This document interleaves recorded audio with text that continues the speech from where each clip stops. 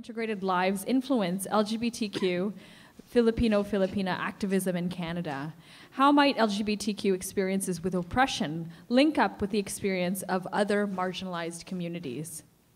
Participants in this panel will center on the experiences working with LGBTQ Filipinos to resist their marginalization within Canada as they exhibit multiple forms of resiliency in the process.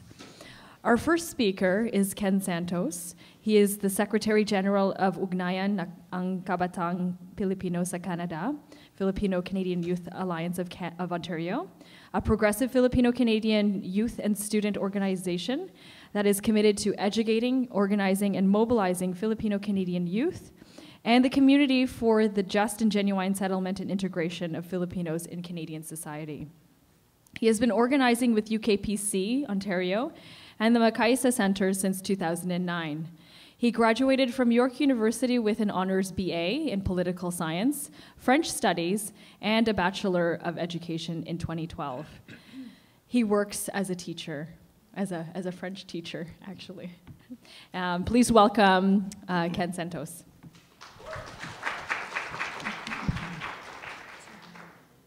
I'm actually co-presenting with Joy Siogsan, so okay.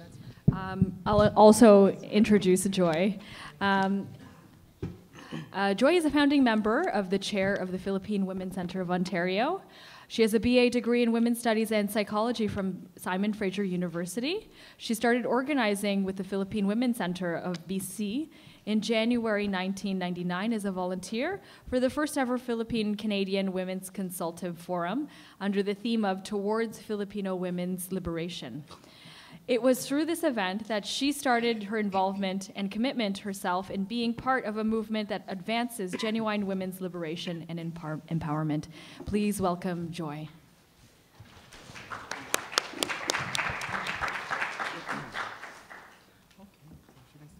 All right, so good afternoon, everyone. Thank you for inviting the Makaisa Center to this event, Diasporic Intimacies, Queer Filipinos, Filipinas, and Canadian Imaginaries. I would like to thank the organizers of this event, Dr. Robert Diaz, Mr. Carlo Azores, Mr. Fritz Pino, and of course, Ms. Marissa Largo, a longtime ally of the Makaisa Center, and an educator and an artist that, you know, truly inspiring. So kudos to each and every one of you. As Marissa said, we also catered for this event, so I hope you enjoyed the lunch. So the title of our presentation is Past Gains and New Beginnings, Organizing LGBTQ at the Makaisa Center.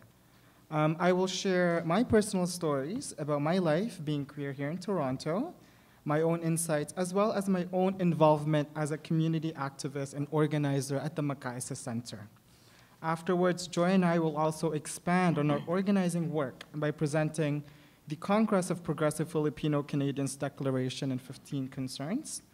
We will also talk about a recent conference we hosted in Vancouver called Strength, Struggles, and Stories, Filipino-Canadian LGBTQ National Consultative Forum.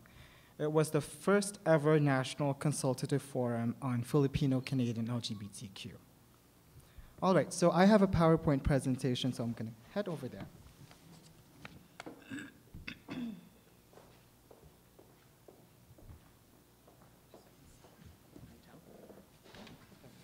Cool. Okay.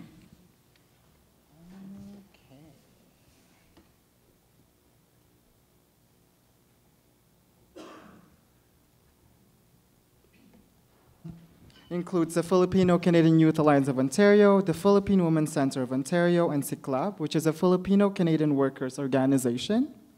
What do? We educate, organize, and mobilize the Filipino-Canadian community for our just and genuine settlement and integration in Canada along socialist lines. How do we organize? Through our community-based conferences, lectures, workshops, art exhibits, cultural concerts, and community-based research. So these are just like some events that we held for the past years and so. One of our events was Making the Youth Count in Canada's Future, the struggle of young workers in the age of austerity and neoliberal globalization. It was held here in Toronto. And this is another conference, Worker Struggles Amidst Neoliberal Globalization, held in Toronto again. And this was in Vancouver, which was a conference called Counterspin. We use art in our community-based activism. We document our community's lived experiences, turn them to art, and use them as our own resources to educate the broader community about the struggles and issues we face as a community. And this was a recent art exhibit that we held here in Toronto called Our Voices, a portrait series. Again, it was a community-based art exhibit that captured the day-to-day lived experiences and struggles of the Filipino-Canadian community. These are examples of the art. Actually, one of the art pieces from this event is displayed at the art exhibit, which will open tonight. So, yeah, that's really exciting. And we do campus organizing at the University of Toronto and York University. We hold workshops on anti-racism, understanding our current situation as a community in Canada, as well as workshops on feminism and working class issues. We also hold cultural concerts, such as Roots, Rhymes, and Resistance, which started in Vancouver almost 2 decades ago. This was held in 2012. It was called Laying Tracks Against Cutbacks. It was a time when the cutbacks and the privatization of a lot of the public services was really intensified under the Ford administration. So we use arts and culture to really talk about and educate our community. This was held at the University of Toronto. And this forum was held in Vancouver on November 24th and 25th. It was called Strength, Struggle, Stories, LGBTQ National Consultative Forum. Dr. Robert Diaz was actually one of the presenters and speakers of the event. And yeah, so, all right. So that's what we do as an organization, just provides a brief background. So right now, just allow me to take, sorry.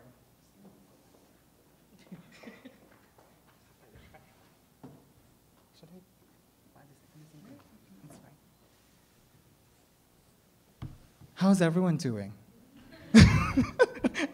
Everyone looks so tense. Okay, anyway, all right, so allow me to take the conference titled Diasporic Intimacies, literally, and get intimate with everyone here. Let me share some experiences that I would say provide a glimpse of my own frustrations and struggles as a queer person here in Toronto. So I'm going to share 3 incidents. About 5 summers ago, I remember walking down on Winona Street to attend a 1 p.m. meeting at the center. I remember a car following me, stopping intermittently until the driver, a white man who was about 50, 55 years old, talked to me and asked if I'd like to go for a ride. And I said, no, of course. Being 22 and 10 pounds lighter at the time, I would get hit on a lot at clubs and message online. So a car stopping by did not really shock me. But what shocked and bothered me, though, was the audacity of that man to even ask that in the first place. Where did he get the confidence, right? Like, we need to examine these experiences all the time. Although the incident could appear funny and simplistic, it is also very problematic as it reveals dynamics of racial and class inequities. It reveals racism and white supremacy, the exotization and objectification of racialized queer bodies, and the privilege which gives license to these people to say and do as please. Am I making too much of the situation? I don't think so. When Southeast Asian countries like the Philippines and Thailand are turned into the brothels of the world, and thousands of gay Asian men live off the sex trade, it is not a surprise that these global structural dynamics eventually shape and orient a racist anti-Asian queer consciousness in the global north. We Filipinos are also very Catholic. Just recently, the Pope visited the Philippines, virtually shutting down the capital city of Manila, with the president declaring a 5-day national holiday during the pontiff visit. Catholicism has permeated all aspects of Filipino culture. beginning from Spanish colonization onwards.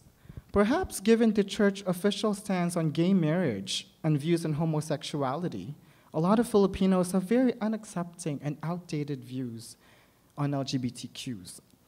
I was actually witness to this situation when 3 years ago I bought a cake for a friend at Metro. The worker was an older Filipina tita. I politely asked her and greeted her and asked for a raspberry swirl cake, basically, in a very endearing way, like very bakla. Like, hi, tita, like, could I please have that cake? Her response, she said, kayong mga bakla, mapupunta kayong lahat sa impyerno. Makasalanan kayo. Translation, you gay guys will all go to hell. You're all sinners. So, of course, given my personality, I retaliated right away. Well, I am hell personified, so call your manager right now. So, it's pretty good. I got a free gift card and also a free cake. So, I mean, it worked out well in the end. So, but in retrospect, thinking back, I think that she would have never treated me that way if I were non-Filipino. So, I mean, decolonization work, really, we also have to engage in that within our own community. And another experience, in my 4th year of university studies, I took a political science course called Marxism, Feminism, and Post-Structuralism. In one session, we read chapters from Rosemary Hennessy's Profit and Pleasure, Sexual Identities in Late Capitalism. As we were discussing the readings, debates eventually ensued given some of the men's understandings of the reading. It was quite an interesting class since York University is well known for its left orientation. The room teams of anarchists, Marxists, feminists, post-structuralists, post-colonialists, and brocialists, and so on. So I had an altercation with some of the left-identified men in the course. One said we should focus all of our attention to the class struggle, and one man made me lose it when he said, well, it's your choice to be gay, right? So I just hurled at the man and told them, well, you're being oppressive right now. Let's call it for what it is. It's patriarchy in action. So yeah, I mean, like, all those experiences provide a glimpse of, I think, the quotidian, the everyday struggles that queer of color face. And if you have maybe a slight bit of consciousness, you catch them right away, right? And you call them for what they are. 5 minutes? Seriously? Well, I'm almost done. Actually, our presentation are integrated, so yeah. So, okay. I talked too much. I get 5. Okay. So on top of these everyday incidents that capture the struggles of being queer, I'm also a son of a live-in caregiver. To date, more than 100,000 Filipino women came to Canada under the live-in caregiver program, now called Canada's Caregiver Program. We're also Canada's largest source of temporary foreign workers. These labor programs have extensively defined the character of our community. Through Canada's temporary labor schemes, a lot of transnational workers are denied permanence, genuine settlement, and integration in Canadian society. I was going to show a video of myself when I first got involved, but I only have 5 minutes. So I will show a video of one of the participants and member of the center. Just 1 sec, okay? It's very, very important for us to document and to validate these experiences, so we can move our struggles forward. So I'm just gonna go quickly. So in my 6th year, so the short documentary film explored issues of de-skilling, non-accreditation of previous educational attainment, and economic marginalization. So in my 6th year and ongoing involvement, I realized that the queer Filipino struggle has always gone beyond the issue of identity. Through organizing, we meet community members whose primary struggles are not necessarily because of them being gay or queer. We have had members who were live-in caregivers and identified as lesbians, and their concerns were getting their papers and being economically stable. So anyway, all of these make me ask the following questions. So what's our role as LGBTQ? Like, where do we LGBTQ Filipino Canadians fit within the larger queer community? Where do we fit in terms of the queer movement, if there is one? And how do we advance our struggles as queer people of color within a queer community that is racist and classist?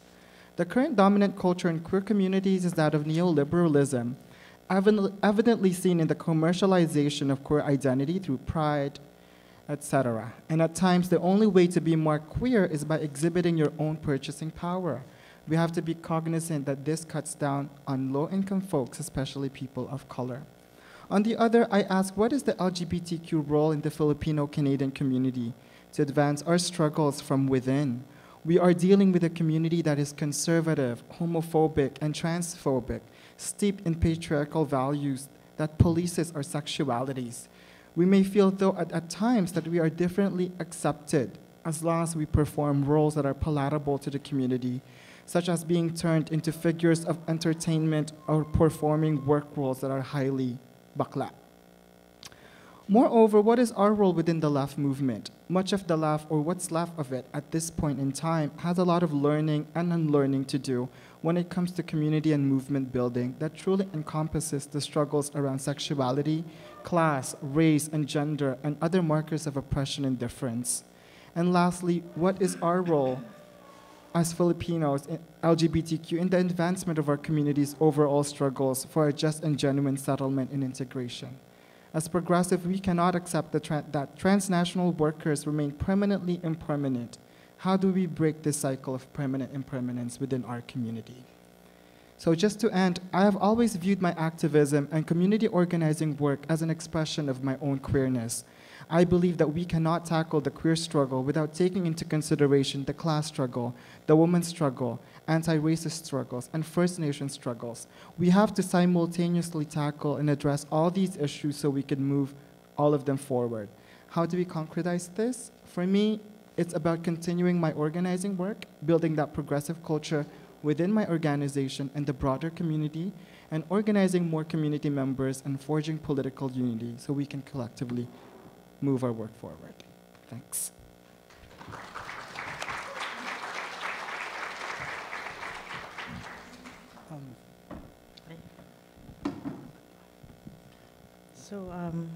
Good afternoon for inviting us actually to present here. I'd like to also, I can't see, I have to wear my glasses. I'm like, everybody's a blur.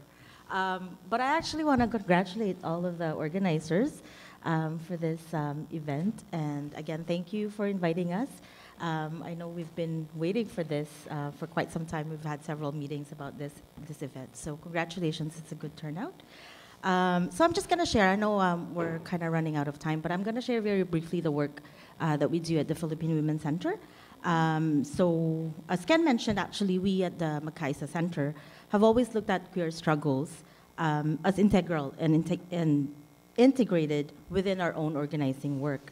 So the Philippine Women's Center of BC, for example, was founded 25 years ago, was built and sustained by a lot of lesbian-identified women who worked, led, and worked alongside other women, the youth, and workers to empower and move our community struggles forward. Lesbian women were also fundamental in the building of the Philippine Women's Center of Ontario, which is going into its 15th year this coming October. Since then, we have actually been organizing our community, most especially our women, to fight for our empowerment and liberation. And I actually would like to acknowledge the presence of some of the women here who helped form the Philippine Women's Center. They were here earlier. I saw them over at lunch, but I guess they all have to leave for work. Anyway, so it was at this, in May 2010, I'm just gonna sort of like push it forward. In May 2010, progressive Filipino Canadians came together in Montreal at a national conference called Counterspin, Creating and Nurturing a New Path for the Progressive Filipino Canadian Community. It was at this conference where we solidified our political work along the lines of advancing our struggles towards the Filipino Canadian community's just and genuine settlement and integration in Canadian society. So this conference actually forged the formation of the Congress of Progressive Filipino Canadians, or CPFC, that now serves as the National Center of Progressive Organizations, such as the National Alliance of Philippine Women in Canada, CICLUB Canada, and the Filipino Canadian Youth Alliance. So an important outcome of this conference was the commitment of CPFC and its member organizations to address and deepen our understanding of the various issues that affect the Filipino-Canadian community, other transnational communities, and the broader Canadian society. So in our efforts to move forward our community struggles for just and genuine settlement integration along socialist lines, we continue to actually deepen our understanding of Canada as an imperialist, capitalist, and white settler colonial state. So, like having said that, we actually, during this conference in 2010, we came up with 15 concerns. And one of the concerns actually that, we have is actually the concern on LGBTQ. And it is the upholding the rights of LGBT against violence, abuse, and other forms of discrimination to a life of dignity and secured existence. Sorry.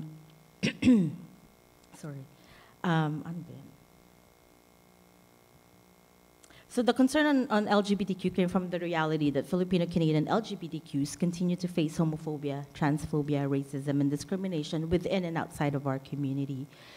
So in order to begin the work on this concern, we have been talking about it for a very long time.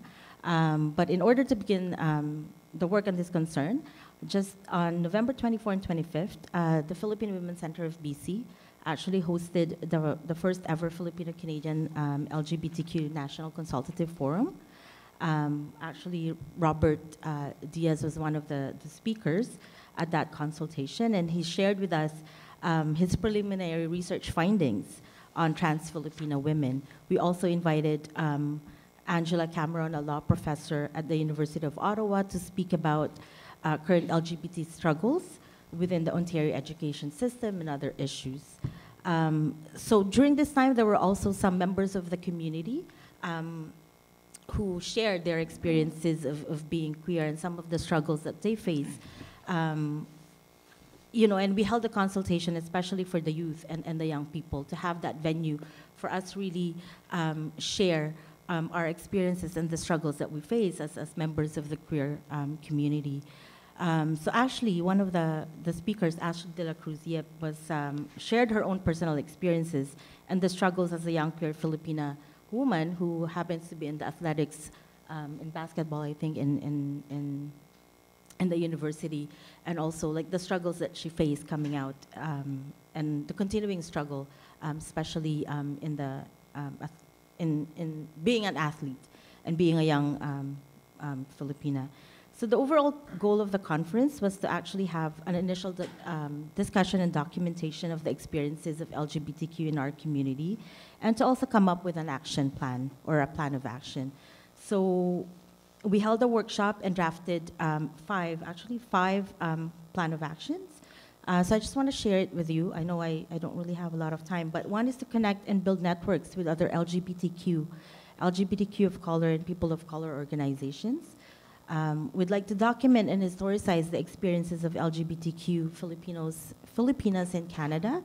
We know that there's a long history there, especially within our community, but I think what's lacking is that we have not really document. There is really not enough documentation in terms of the experiences of LGBTQ within the Filipino community. Third is to acknowledge and critique the societal, political, and economic factors that affect LGBTQ Filipinas in Canada.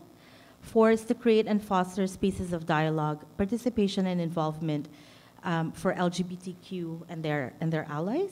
And lastly is to advocate for the diverse LGBTQ Filipinas concerns in all aspects of Canadian society, including legal, social, political, economic, and cultural. So our hope actually with having the first consultation, our hope is to be able to bring that consultation here in Toronto and also in other parts of Canada, so that we can really provide that venue for LGBTQ Filipinos and Filipinas to actually have a gathering to share our experiences and struggles, so that we can we can move forward in terms of organizing queer people in our community. So thank you, and we can continue the discussion maybe during the Q&A. I don't want to go too long. And Weston Mount Dennis. Benjamin holds an honors Bachelor's of Arts at from U of T and was the president of the Filipino Students Association of Toronto at the U of T from 2007 to 2009. Please welcome Ben. Hello? Hello? Okay. Is it working? Okay, great. Okay. Hi, everyone. I'm Ben, and I hope to give you a glimpse today about the work that I do at the 519. But first, I just want to share with you my story of how I started to become involved in the field of LGBTQ community development. In high school and in elementary school, I was called names, and I was harassed. People harassed me for being queer. People harassed me for being Filipino. This, however, didn't really affect me because I was at the point where I became indifferent. I didn't care anymore. The homophobia, the racism, none of that really mattered. So something really happens to you inside when you really struggle to survive. You really stop believing that a better world is possible. And you stop believing that the slogans that they teach you in schools about how it gets better are true. So when I was in university, it was my first year, and I joined the Filipino Students Association of Toronto. I was very insecure with myself, my identity as a Filipino, and as a young person who recently came out of the closet. And I thought I was bisexual. I was crazy. I'm so gay, sorry. Anyways. When I was at the Filipino Students Association, I met a person who would eventually become my longtime friend and mentor. She was the president at the time and was very secure and open with her sexual orientation. From this experience, I was able to be a part of Filipino Awareness Week events, volunteer and support newcomer children at youth at the Filipino Center Toronto, and became more involved in school than I ever thought I would be. Because our leader was queer, I was able to see a lot of myself in her. And that gave me the confidence to be open about my own sexual orientation, which eventually helped me transition into my genderqueer identity. This experience taught me about how having a positive mentor and role model can contribute to an individual's growth and well-being. When I look back on this experience, I am truly grateful, and I am always so willing to defer to the leadership of young people, because it was through seeing other people who looked like me and who shared the same experiences as me that gave me the confidence to really see the kind of world that I wanted to create. And having lived this experience instilled with me a deeper responsibility to create a world that I wanted other people to live in. So after university, I became a youth case management lead at a For Youth by Youth organization called For Youth Initiative. And eventually I became what I am today, the Newcomer Families Settlement Services Coordinator at the 519. So in this role, I work a lot with newcomer youth, caregivers, and lesbian, gay, bisexual, trans, and queer refugees, where the basis of their refugee claims are based on gender identity and sexual orientation.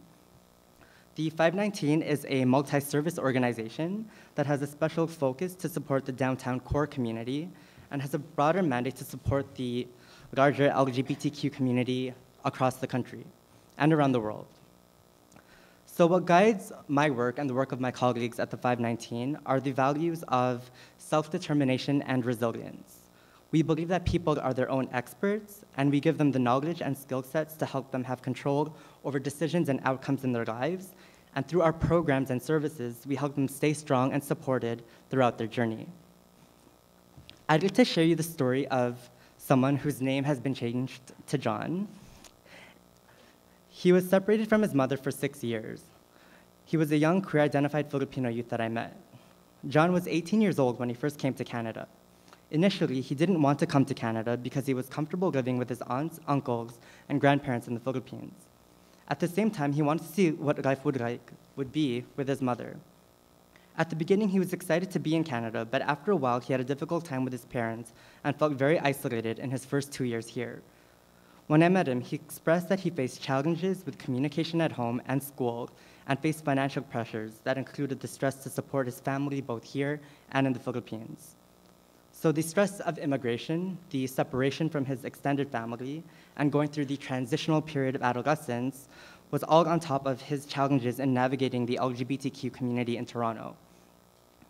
So then he joined the Newcomer Youth Engagement Advisory Committee at our center.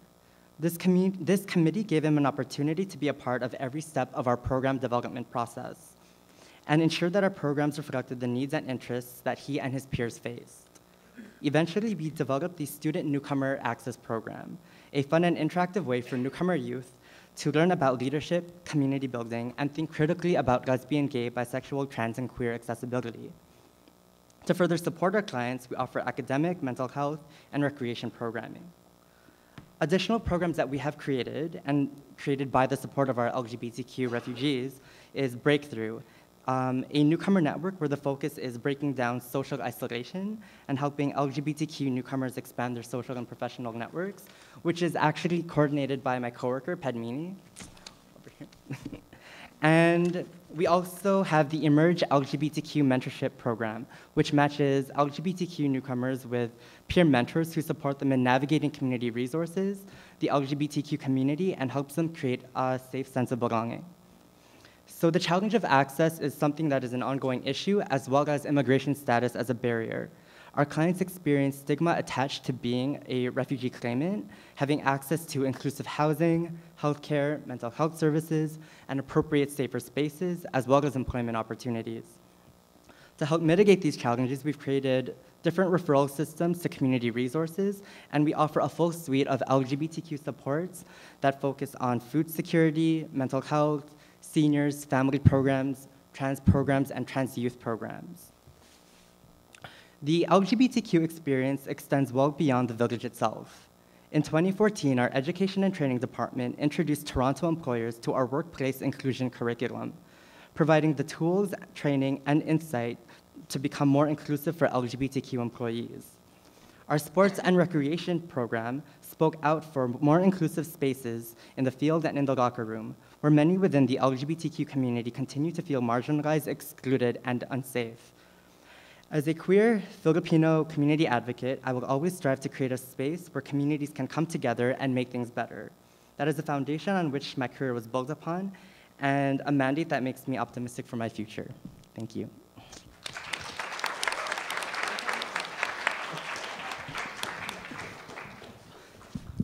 Thank you. Hi, I'm Jay and I work at a college. So my question is for the 519. I work with students and I want to know what type of youth services you have for trans and as well as the other LGBT community in terms of do you offer counseling and other stuff like that? So there are many youth programs that we offer.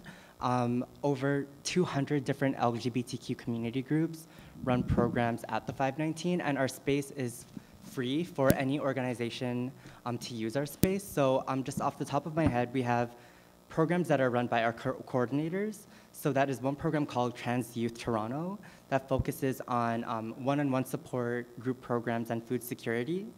I run the Newcomer Youth Engagement Program, so that is youth-specific. But my programs are mainly off-site, so I do a lot of my work in neighborhoods like Weston Mount Dennis, Lawrence Heights, Jane and Finch. And through my work in those different areas, I work with a lot of queer Filipino youth that don't necessarily want to go to programming within the vicinity of Church and Wellesley. So we have a lot of programs and services, and if you can always contact me directly so I can help connect you to our programs. But yeah, so literally 200 community groups come to our space every year. In terms of personal counseling, like one-to-one, do Yeah. you have that type of services too? We do. We have a counseling support service. Specifically for youth? Not specifically for youth. So for anyone who has experienced homophobia, violence, harassment, but we do support youth as well in our program.